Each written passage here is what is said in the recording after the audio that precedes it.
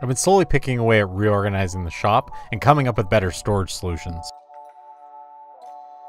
I wanted to figure out a design that let me store some of my smaller power tools, but also gave me access to some of the hand tools I commonly use around my table saw.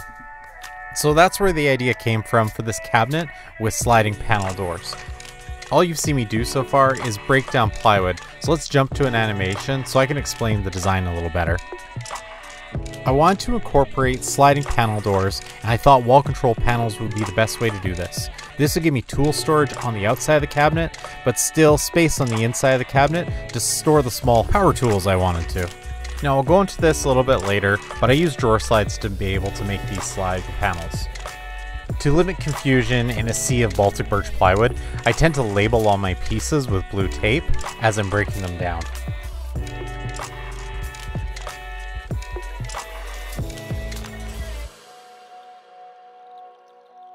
Personally, I think that pocket holes are ideal for making cabinetry like this.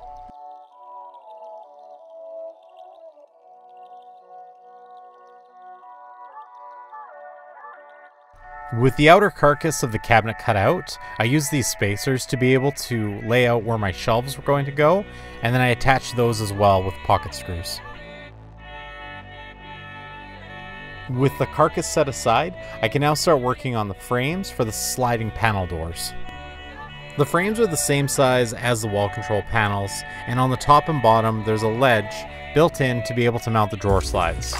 So I have all my pieces cut out, and as I said earlier, label as you go. I even put a pH on anything that needs pocket holes, and that way I don't do like I did on the cupboard and add pocket holes where they're not needed. It also is helpful when you're working like material like this because, well, these aren't the same pieces, but I mean, they're similar, so you don't screw up. Anyways, helpful trick.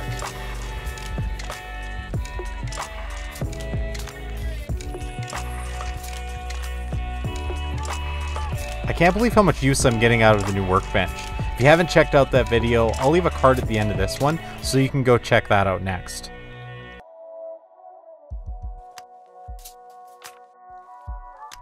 So pocket holes tend to move around as you're working with them, so I find clamping everything down just makes it that much easier. Pocket holing is also made a lot easier with the clamp like this from Rockler, which is designed to hold the piece in place and actually uses the pocket hole for clamping pressure. Okay, with the frame done, I added the bottom mounting plate, which would house the lower drawer slide. Okay, I hope this isn't confusing, but I mounted the section of the drawer slide that would typically go onto a drawer box onto the sliding panel. And the section of the drawer slide you would typically mount on the inside face of a cabinet on the outside face of this cabinet. Make sense? I love it when I do something and I don't hit that button that says record. Anyways, this is kind of where I'm at. I'm attaching the second panel. I already have the first one in place. First one I measured so I'd be able to line up my second one perfectly. And I just have some scrap material here that's kind of being used as a gap. But I use that basically to line up where the second piece has to be, or the second shelf has to be, and then just slid everything out of the way so I could install my drawer slides.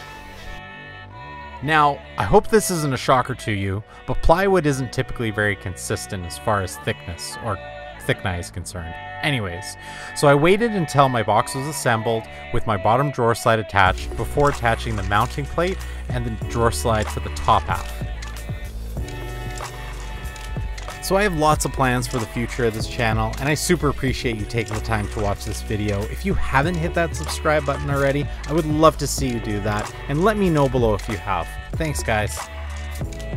Okay, I'll show you this on the top, because I haven't screwed up and marked it this time. But what I'm going to do is I'm just going to slide the second panel, that's technically the first panel, out of the way. And then I can just make a pencil mark. It's hard to see it, but I just make a pencil mark at the end of where the bracket, shelving bracket is. And then just attach it based on that.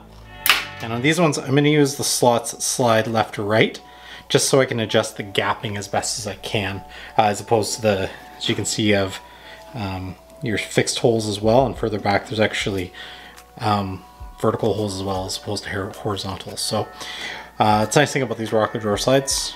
So that's what I'm gonna do.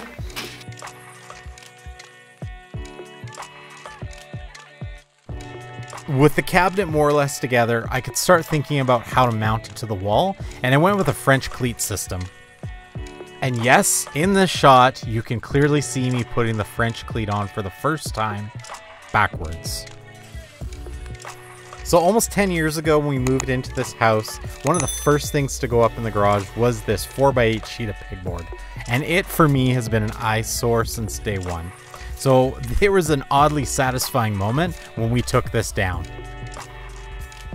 So not so pro tip, but I always add one screw whenever I'm putting any kind of a shelf or mounting bracket on the wall. That allows me to basically have a third hand to be able to level out my piece and add my second screw to attach it and secure it to the wall. Not so graceful there, Chris. And for the first time, I could actually see what this would look like hanging on the wall.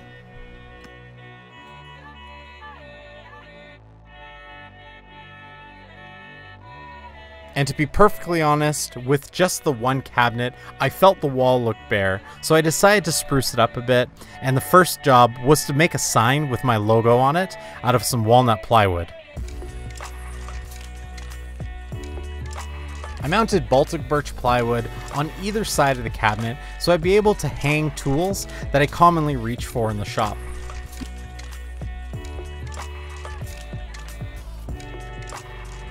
And let's be honest, half the joy of owning woodpecker's tools is to have them displayed on the wall.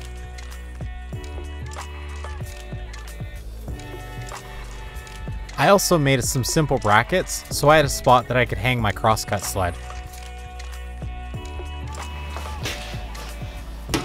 Alright, I absolutely love these silicone mats from Rockler. I actually use these all the time, but I don't have a great way to store them. So what I did was I actually drilled some holes into this PVC pipe and used this ridiculously long bit. And the reason I like this is because of the countersinking tip. What this allows me to do is go through one side and then just mark on the other side where my hole has to go. So these, I got 2 of them, are going to go and mount underneath here.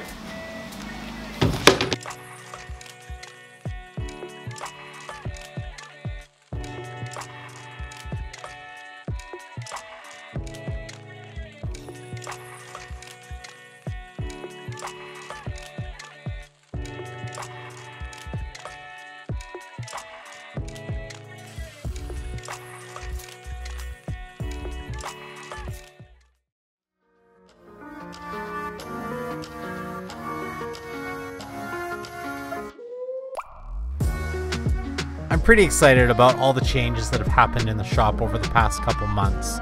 I've got lots more design ideas and storage ideas coming out.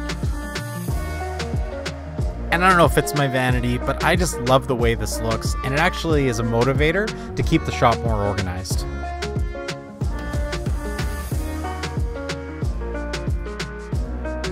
Again, I appreciate you watching this sweaty back dude work in his shop. If you have any questions or comments, I'd love to hear those below. Thanks again for watching. I've queued up 2 more videos here that you can watch next and see some of the other projects that I've done in my garage. See you guys.